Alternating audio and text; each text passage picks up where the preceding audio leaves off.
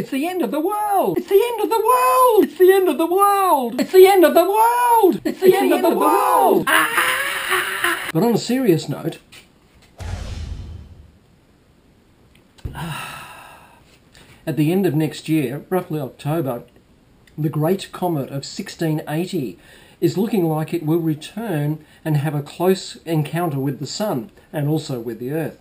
So all you prophets of doom and soothsayers of the apocalypse need to get to work and work out when the end is actually going to come. Because it looks like it's not going to be this year, but it's awfully likely to be next year, or the beginning of the year after, or perhaps a little bit later than that.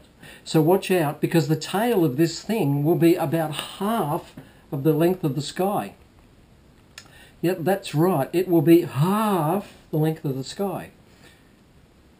Yes, that's right, half the length of the sky. And that surely must mean the end of the world. It will be a daylight object, so you don't even have to go out at night to find this thing. It will be that bright. Okay guys, see ya.